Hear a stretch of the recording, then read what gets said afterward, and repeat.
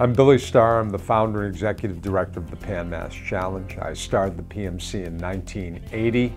This is our 33rd year. I've been a resident of Wellesley since 1990, where I live with my wife and two daughters. The PMC is the nation's largest bike-a-thon, or a-thon of any kind, probably raising over 3 times as much money as anybody else. We have a record number of living proof riders participating this year.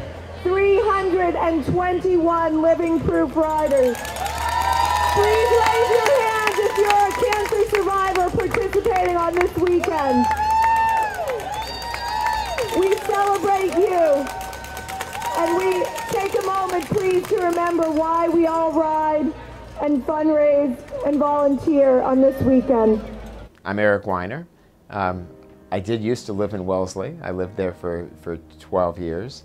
And I now live in Boston. I direct the breast cancer program at Dana-Farber Cancer Institute, and I've been riding in the Pan Mass Challenge for many years now. I realized that I had enough colleagues who were riding in the PMC who were from our breast cancer program, and I started to have patients who would ask me about riding and who wanted to ride. And I thought, how can I make this somewhat more organized? And we put together this team, Women's Oncology on Wheels, WOW, which is doctors and other people who work at Dana-Farber and patients and family members and friends. I started the PMC in 1980 after having lost my mother, uncle, and cousin to cancer in the 70s, and it really changed my life. Made me think about the kind of impact I wanted to have in my life.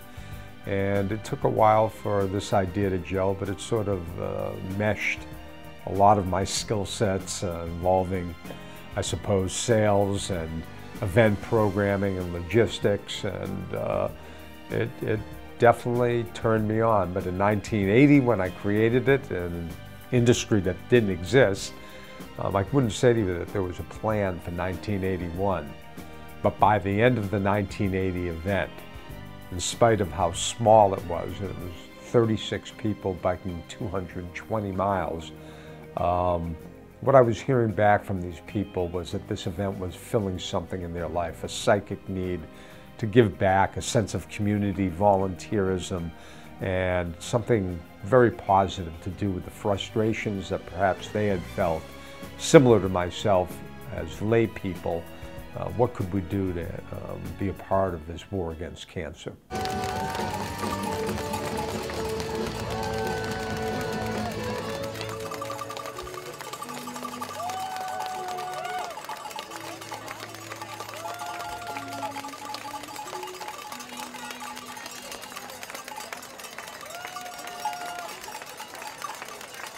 My name is Deborah Yolin-Raley, and I live in Wellesley, Massachusetts. I work at the Dana-Farber Cancer Institute, and I'm the director of the Physician Assistant Program. My sister's been riding on Dr. Winer's team for the past 4 years. She was diagnosed 5 years ago with an invasive breast cancer, and we always said that we were going to do the PMC together at some point, and this is her 5-year anniversary. It's a very big year for her, and so this year we decided it was time for us to do it together. I'm so proud to be riding in the PMC this year with my sister. I love her very much, and I'm proud of her, and it's going to be a great weekend. I love you. Go PMC. Team WOW. My name is Laura Brande. This is my 4th PMC ride, and just about 6 years ago I was diagnosed with breast cancer. We were shocked, surprised, came out of left field. I've always been really active and really healthy, and it was just an unimaginable diagnosis. I think being a physician assistant really helped me take care of her from both an emotional perspective as well as a physical perspective. I was able to help her through all the side effects of the chemotherapy, but also just in what I do every day. I had been taking care of cancer patients when she was diagnosed for almost 5 years, and so I was really able to support her. Laura, like most of the people we take care of, really figured out how to deal with that challenge and got through it, and is now quite a few years out, and this is an experience that will be part of her life forever.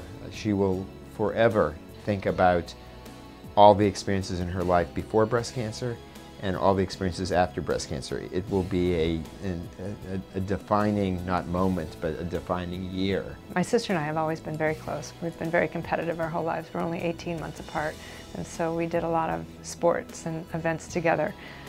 But I think it made us even closer. The little things that we used to get upset about or might cause friction in a sibling relationship really don't matter anymore. We don't seem to get bothered. We have a different understanding for one another and acceptance of who we are.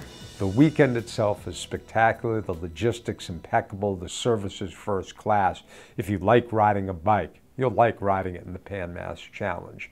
But the cause overlay makes it much more than any other weekend in which you get on your bike. I think that participating in the PMC turns out to be just an enormously rewarding experience, because it's one of those times when you see a huge group of people. I mean, we're talking about thousands of riders, and what's almost more incredible to me is thousands of volunteers who are all coming together for this weekend and are all coming together to try to make a difference either in the lives of individuals with cancer or in the lives of people who will have cancer in the future, since so much of the money that's raised goes to cancer research. Since 1980, we've given $338 million to Dana-Farber Cancer Institute's Jimmy Fund.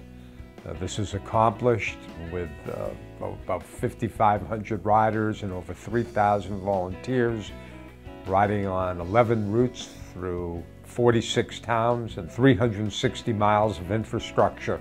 It's a very sophisticated event and, quite frankly, has always remained focused on the mission, which is to raise money for the Jimmy Fund Dana-Farber Cancer Institute. I chose, and I continue to choose every year to do it, because for these 2 days I get to spend my time focusing on two things. One, just putting one foot in front of the other and getting through each mile, and in a sense taking my mind away from much of what I usually do, but in another sense very much focusing on cancer and the kind of work I do. So I always spend a fair amount of time when I'm riding thinking about both the patients I've taken care of over the last year or a few years, particularly people who haven't done so very well. And I think about where we want to go in terms of cancer research. And it all pushes me maybe a little bit more than would otherwise be the case to work harder and do better.